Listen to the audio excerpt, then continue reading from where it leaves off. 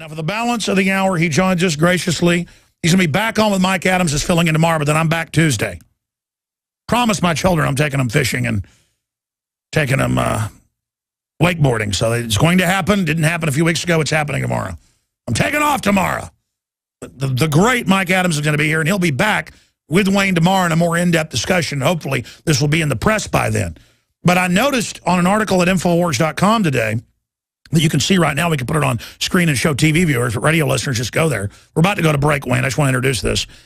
That there was a London Guardian Observer, that's the Twin Papers, big article about the EU working with the U.S. to spy illegally. Well, that came out in the EU Commission a decade ago. That came out in James Bamford's book 12 years ago. You know, the guy that ran Nightline, had a best-selling book. ABC News was behind it. So Wayne Madsen talked about that. He worked at the NSA. He's testified before Congress on this and other matters. He's written for the biggest publications in the U.S. We've been having him on. Nobody else has. So the Guardian, who's been really on this, interviews him.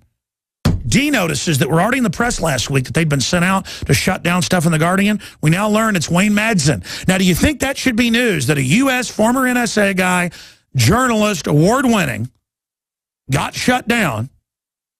Do you think that should be news? No, it's not news. It disappeared, and the Google cache. I saw the Google cache this morning, read it, had our guys post the Google cache on our site, show the articles there, still saved. Well, they shut down Infowars.com. I've never seen the Google cache shut down like this.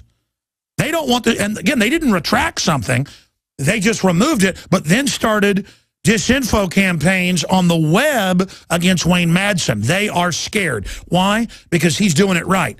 He is blowing the whistle on what's hidden in plain view. He has credibility, so now they want to assassinate his character. We'll get more into that. But, Wayne, bottom line, you talked to the Guardian/Observer. They admitted they were leaned on. Well, I talked to the Observer, and they had vetted this through their legal counsel. I assume all their editors signed off on it. They got everybody's chop, and right as the Observer, actually the print edition, the first edition already ran and was sent out to the news agents. The second edition, the story disappeared from the front page of the paper edition. And of course, first, if you went to the Guardian site, it said the link is down because of an investigation, whatever that means. And then now it says the site is, the link is broken. So for all purposes, the story was removed. And then they disappeared it off the Google Wayback Machine. Unprecedented. Yeah, I mean, when I put the word out to some of my friends and colleagues, I said something's going on. A lot of them grabbed it and saved it because this is rather unusual, even for some seasoned journalists that I spoke to. Now, for those that don't know, we're going to come back and give you the floor as best I can. This is just such a big deal. It's hard to not add points. The big enchilada here, from my perspective, we'll get your take on this when we come back, is that you don't want to go to prison because you were, a pretty high-level guy at the NSA. You work up on Capitol Hill. Anybody can watch C-SPAN and see in national security hearings. You'll see you there reporting. And at the National Press Club, you're a smart guy. You're going off what's already been admitted before in EU commissions, which I noticed articles saying the EU's mad at the U.S. over spying. They're, of course, running it all, basically. That's what you exposed. That's why they're upset. So this is admitted, already declassified info being censored now and a journalist being censored. This is a big deal, folks, for freedom of the press. We'll be back with Wayne Madsen of WayneMadsenReport.com. Now you can watch Alex Jones live at Infowars.com/show. You'll find links to all of our content there and a free 15-day trial for Prison Planet TV. You can also browse the network, the InfoWars Nightly News, and over 60 movies and documentaries all together in one place. You can watch the Alex Jones radio show live as it happened. So check it out, Infowars.com/show.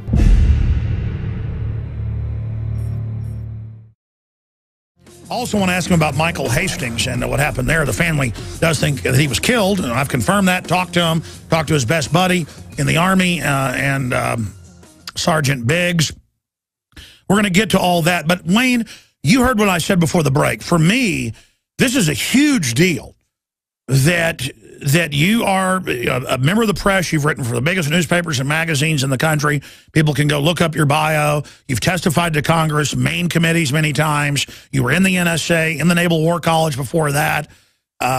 You were in NSA security. That's how you know about the Q group.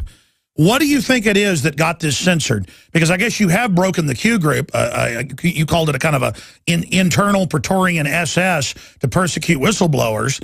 I mean, is that something? Because the rest of the stuff you brought out, and I want you to go over the EU Commission news, Bamford's book. I mean, this stuff has been out. I know that's where my sources are. That's how I knew all this. Guests like you. I mean, you're going about this smart. From other people I've talked to that are former government, you're talking about what is already out there but not really known. Is that why they did this D-notice, unprecedented, to shut down what you were saying? I think that may be part of it. Also, I think they just can't handle all the leaks. There's another set of leaks in The Guardian today from Snowden about how they were bugging embassies. And this, if he had access to that, this kind of proves the point I was making earlier. I believe Snowden was probably working for the Special Collection Service, which is a hybrid CIA, FBI operation. It does exactly that. They put bugs in embassies in Washington, elsewhere, New York, overseas, and now he's released a bunch of that type of information. Basically, what I experienced yesterday when this story came out is a little bit like what Glenn Greenwald has been facing. All of a sudden, there was this sort of attack pack on the internet, people contacting all these websites, flooding the Twitter with all these tweets, talking about previous stories I had written. And if that was the intention to shoot the messenger, I think it backfired on him. There were a lot of references to the stories I did in Chicago about Obama's sexual orientation. And where is he right now? He's in South Africa. He's had a very tough time of it on his African trip, trying to convince certain African countries to provide more in the way of rights for gays, when in fact Africa's going the opposite direction. It's not a popular cause in Africa. So he's got egg all over his face. Well, I got to say this. When they rolled out 2 little kids at the gay lesbian event, I don't even get into this issue, and I know you're not, anti-gay or anything. But, I mean, they rolled out little kids at the gay lesbian event to introduce it, and they're talking about kids' cartoons. I mean, if heterosexuals were involving kids on TV and cartoons sexualization, it'd be called really creepy. If Calvin Klein has teenagers half naked, it's called creepy. What's this thing with kids? And I got to say, at that gay lesbian event, he was prancing around on the stage and whatever. The point is that's blackmail material. That's why we're concerned about it, not about his sexual preference. Tell people your intel on that. You did this investigation into Obama and Larry Sinclair and stuff. Yeah, I mean, I did not believe Larry Sinclair at first, and I wrote that, and he told me, he said I was pretty tough on him, and but when I went to Chicago, I started hearing the same stories, so I looked into it a lot further. Now, here's the thing that is amazing. When Michael Isikoff got the story on Monica Lewinsky and the blue dress and all that business, that was mainstream media all over that story. When it's Obama, no, it's relegated to the offbeat sites, the non-mainstream media sites. But what has happened here by these attack dogs coming after me because of other stories I had written, which have nothing to do with the NSA story, by the way. Now the bit about Obama's history in Chicago and people saying he's gay is in some of the biggest newspapers in Europe. That would have not happened had they not gone down the avenue they did, because and they have these NSA defense people, War College people and stuff have come out against you. They're really concerned about this. Oh yeah, I mean one of the central figures is a professor at the Naval War College, where I had done some postgraduate work in a continuing education course. I've got the certificate, and I think it's kind of unusual that you'd have somebody on the U.S. government payroll using his affiliation with the War College, attacking me like he's on duty. It was almost like this guy's on duty, because it went all afternoon, all evening, all into the wee hours of the morning. Look, we know from Cass Sunstein and what the NSA is doing through Cyber Command, that they have these sock puppets out there to, destroy the message, muddy the waters. Oh, no, they admit Cyber Command has hired hundreds of private companies, PR companies, to attack people. That came out on the National Guard in Katrina, putting whole teams for 2 years on one woman from the state who criticized the work they'd done. I mean, we know what's going on, but expanding on this, I mean, Wayne, you're always not making a big deal about yourself. You broke some major news that was hiding in plain view about the EU and what Infopol 9 and then the GS, whatever it is, was it GS5 there with the British spy network. Break down this, because they're in the news going, how dare America spy on us, when they're all involved in the same system. So break down what was in the piece that they're so scared of. Well, what was in the piece was basically, we know that Ed Snowden has talked about third-party relationships of NSA and also second-party. There's a recent revelation in Spiegel yesterday, where he's talking about third parties. He cites Germany as being one of the countries. This was being lost because this was being looked into by the European Union and other governments in 1999-2000. A report was issued. 9/11 comes along, and all of this is forgotten. It just goes down the memory hole. I actually testified before the EU Parliamentary Commission. They came to Washington, D.C., and I told them, what I knew about the echelon and the system by which they shared information, and that wound up in a report. But here's what came out of the Snowden revelations, that GCHQ, which is Britain's NSA equivalent and partner, they and NSA were jointly tapping the transatlantic cable in Cornwall, and it comes from Denmark down to Germany, the Netherlands, Belgium, and France, and then it hops over the English Channel, goes over to Cornwall, and then it heads over to Tuckerton, New Jersey. They were sucking everything off this cable, email, phone calls, you name it, the metadata stuff, a system called at Cornwall Tempora, and then the Germans, Angela Merkel and the French started to get on their high horse. Here's Britain once again acting as America's Trojan horse, when in fact I pointed out that Germany, as a third-party country to the NSA SIGINT relationship, only the English-speaking countries are second party. So the third parties are NATO allies that don't speak English: Germany, Denmark, the Netherlands, Italy, Spain, and Japan and South Korea and Asia. I pointed out that for years, the Germans and the Spanish jointly tapped the trans-Mediterranean, trans-Atlantic cable in southern Spain and Conil de la Frontera. And then they pool it all together. Different. Yeah. Goes to NSA. Yeah, so they all tap different things and then pool it all. That came out when you testified before the EU. That came out in Bamford's book. He was the main news guy at Nightline. This is a fact. You put it back out there and your article disappears. Incredible, ladies and gentlemen.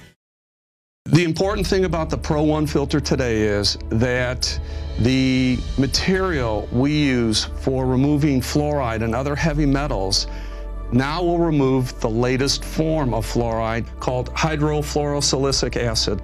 There's no other fluoride reduction filter out there that will remove that type of fluoride. And it's extremely important because today we're hearing more and more cities are using that form of fluoride. We've been having medication forced on us through the water system for quite a while. Most people don't realize it. Most people don't realize the negative effects of fluoride. There's a wide range of health effects that are attributed to fluoride. Bottom line, why should somebody get this new Pro 1 ProPure filter? The reason to buy the Pro 1, it's an all-in-one filter. It's convenient, easy to use. It doesn't require the add-on fluoride filter. And in addition, this filter removes the latest form of fluoride called hydrofluorosilicic acid.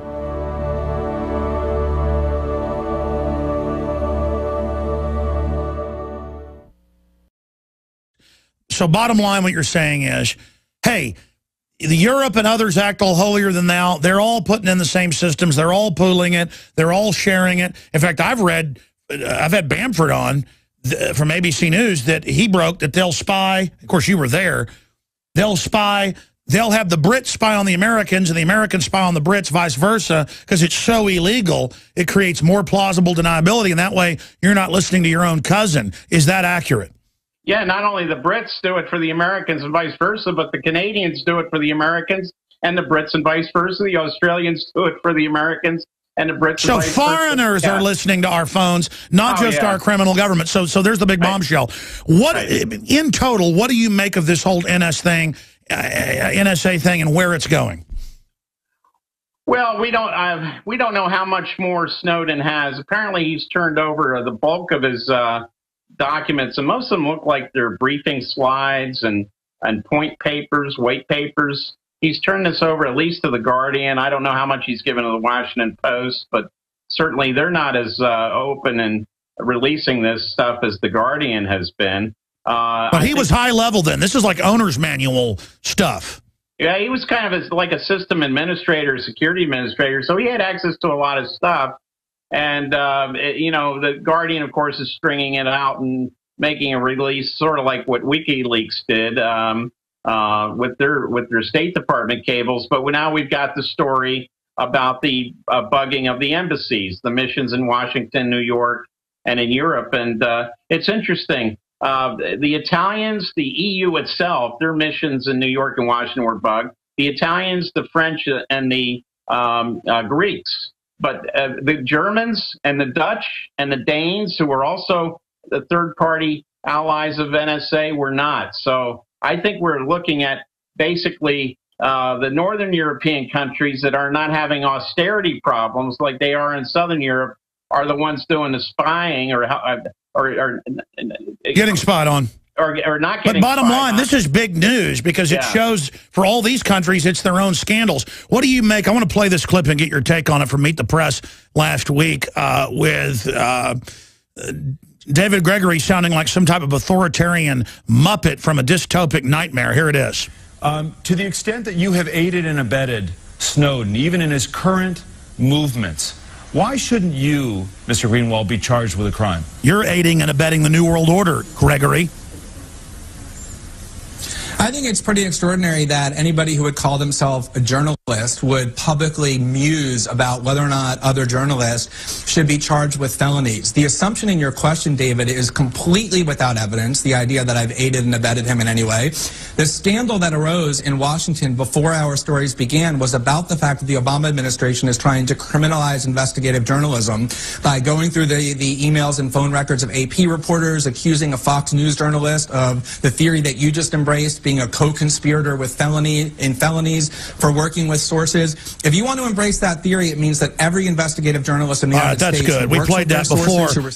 Wayne, briefly, what do you make of this beating the drums to arrest American journalists? Yeah, this same David Gregory, who was dancing at a White House dinner once with Karl Rove, who outed Valerie Plame Wilson, who was a covert CIA agent. So he's talking about aiding and abetting somebody. David Gregory danced with somebody who was involved in leaking classified. Yeah, so he's aiding and abetting. I mean, the whole point is everybody knows they're spying. Snowden did what I think is very patriotic for liberty worldwide. He didn't give out the codes to the ICBMs. He didn't ship our jobs to China. He didn't sell us out to foreign banks. That's the aiding and abetting. Briefly, I want to go to calls here, Wayne, of WayneMadsonReport.com. We have it linked up in your reports with all this breaking news, with the documents, with the spike story, the screenshots while they're still there of the story they spiked at The Guardian and Observer at Infowars.com with links to WayneMadsonReport.com. Wayne, bottom line, I've talked to the people that have talked to the family, his best buddy. He says, yeah, they think he was killed. They want an investigation. That should be news. What do you think, or have you heard from your sources on the Hill, that the associate editor at the New York Times, Michael Hastings, was reporting on? Look, I haven't always agreed with Richard Clark, the former counterterrorism czar for the Clinton and Bush administrations, but he came out and stated that it's possible to put a hack into the computer in that Mercedes. Very easy, yeah. That Hastings was driving. Now, look, I'm going to be accused of doing another conspiracy theory. That's the charge that all these sites are making and all these people on the internet. But let me say that I was in London and Paris right after Princess Diana's death in the car crash in the tunnel in Paris. Oh, they remote controlled it. I heard the same thing then. And how many years ago was that? So how old is the technology. Clark knows how old it is. And certainly that's what happened with Princess Diana and the other cats. Yeah, they could put a special box on cars that are 50 years old, but cars the last 15 years or so have the plug right in to totally control them. That's DARPA's own briefings since about the mid-1990s, so longer than 15 years. But, I mean, his family is out saying they think that he was killed, and then no media will touch that. Yeah, I don't. What I know is the stories he was working on. He was working on a story about the former CIA chief in Algiers who was put in jail. He's serving time in Ashland, Kentucky, in a federal penitentiary there now. It looks like he spoke like 5 or 6 Arabic dialects. They got him on some sort of sexual harassment charge. One thing led to another. Now he's serving time. He was a convert to Islam. An African-American, which is very rare to find with the CIA station chief, and yet he's serving time. So I don't see President Obama, our first African-American president, doing anything to help this guy out. No, he's just making sure they increase forced abortion funding in Africa. Yeah. Joseph, sorry, go ahead. I was just going to say, Hastings interviewed him in his jail cell in Kentucky. He was also working on a Jill Kelly story. The woman, of course, who was involved with the email sort of... Absolutely. Let's just jam in a few final calls. You can cover this more tomorrow. Joseph, real fast question from Missouri for Wayne Madsen. Go ahead, sir. Thanks for calling. Yeah, Mr. Madsen, Mr. Jones. We know through history about American and England playing the role with Hitler and Putin and such forth. The idea came to me. I'm not a religious. Sure, ask your question, bro. We're almost out of time. Okay, what if all this was a setup, not Mr. Snowden involved, but religiously some believe Russia and China will come against America? What if this was all just to say, hey... Well, yeah, no, our government shipped all our industry to China on purpose, so that is part of the globalist plan. Wayne Madsen. Yeah, I don't think China or Russia really wanted to see Snowden wind up in one case in Hong Kong, which is a special. Yeah, Russia's told him get out. Russia said leave. Yeah. They already know all this. Right, and I mean, they don't want to turn him over, but the U.S. is like a little spoiled brat. The way we threaten countries with all kinds of. Absolutely. Let's take another one here. Let's talk to Patrick in Oregon. Real quick question, Patrick. Sorry, I waited to the end. Go ahead. It's okay. Hi, guys. Hey, my question is, do you think Snowden is a real guy? I mean, do you think they just fabricated him out of thin air just so they can use this as a pretext? I think he's real. But they're going to try to spin it the way they want. I think he's real. Wayne? Yeah, he's real. I talked to a lot of people that know exactly where he's worked. I know there was this idea that, is he serving some other agenda?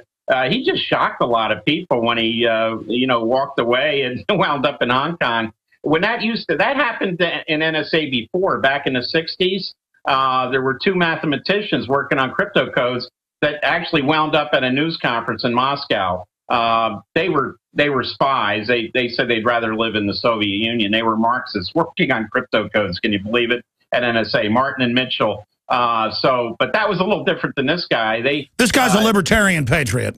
Yeah. The Martin and Mitchell were communists who didn't like working at NSA. Caller, do you disagree with that point? Do you have a point to add?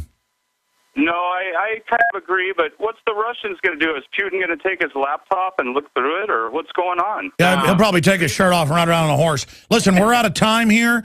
In fact, if you guys want to give us your name and number, we'll call you back tomorrow when Wayne's on and let you have your questions tomorrow. The loaded phone's over there. If not, call back when he's on, guest hosting for 30 minutes to 3 hours with Mike Adams, noon to 3 Eastern, 11 a.m. to 2 p.m. Central. Wayne, be safe. I know you've gotten death threats. We appreciate your courage. Okay, good to be with you, Alex. You're awesome. Great job to the crew. Great job to all our affiliates and our great listeners. Pray for this broadcast. Pray for America. Pray for liberty and a return to the Constitution, Bill of Rights, and what made this nation great and what made the world great. God bless you. Johnny Appleseed was born during the Revolutionary War. He's not just a legend. And in more than 5 states, he introduced apples that had not even been grown in the colonies. Later, the seeds from plants he planted and cultivated and some of the varieties he developed spread across the United States. And it was Johnny Appleseed teaching the colonists and then the new Americans, after we won independence, the love of planting fruit trees that introduced that idea to North America. Ladies and gentlemen, it is a revolutionary act to unplug from the television, to unplug from the computer and all the globalist propaganda, and to go out in your backyard or your front yard or planters at your apartment or on the roof of the building where you live, and to plant a garden. Become the Johnny Appleseed of your community with seeds from the InfoWars Seed Center at InfoWarsStore.com. The simple act of planting fruits and vegetables and then tending them and taking care of them and then sharing them with friends and family is a revolutionary act against tyranny. The globalists, first and foremost, do not want us to be self-sufficient. The crony anti-free market capitalist, the fascist, are using socialism and collectivism to shut down societies. Stalin in Poland and in Ukraine and other areas starved on record more than 10 million people over 5 years by not letting them grow their own crops and collectivizing them. Mao killed between 65 million and 80+ million people doing this same thing. The UN says they will use food as a weapon. They use genetic evil to attack the earth, and major GMO companies have been caught going into growth belts around the world, even where GMO is illegal, and planting seeds everywhere to infect the genetics of the original crops. Almost all of the thousands of varieties of Mexican corn has been infected. They are in a genetic war against everyone. That's why we have to get these seeds and not just plant them on our own gardens and not just give them as gifts to friends and family to plant spring and summer and fall gardens. I'm calling on you to go out into the green belts, to go out into the areas and plant secret gardens. No, not of marijuana, but of the hundreds and hundreds of incredible high-quality vegetables and herbs and fruit plants that are here. Lemons and oranges, the list goes on and on. They will grow, plum trees, grape trees, they will grow almost everywhere in the U.S. We can literally, not just buying these products from InfoWarsStore.com, but from wherever you get them. This aggressive program literally just came to me one morning when I woke up about 4 a.m. realizing that we've got to counter their genetic war against us with original, real crops developed over eons on this planet. We have the lowest prices. We bought it in the biggest bulk that some of these companies have ever seen to ship this directly to you from the InfoWars Command Center. We stand for life. We stand for liberty. We stand for self-sufficiency. Go to InfoWarsStore.com, click on the Seed Center, and as of taping this, we have the 7 top respected brands. We intend to continue to do research and find other companies, other specialties, other varieties to really take action. The InfoWars Store Seed Center has the largest online selection of heirloom, non-GMO seeds. Check out these products from our newest supplier, Heirloom Organics. The Medicine Garden for a natural remedy. The Tea Garden that contains every important tea herb you can grow. Fruit Lovers with 12 varieties. And the Tobacco Pack, additive and pesticide free. Join the gardening revolution today at InfoWarsStore.com. This is a revolutionary action we're asking you to take. Plant seeds everywhere today. Nurture them, bring them to fruit, and pass on the knowledge to others. Become human again. Discover your roots in the soil. And remember, the revolution against tyranny is growing.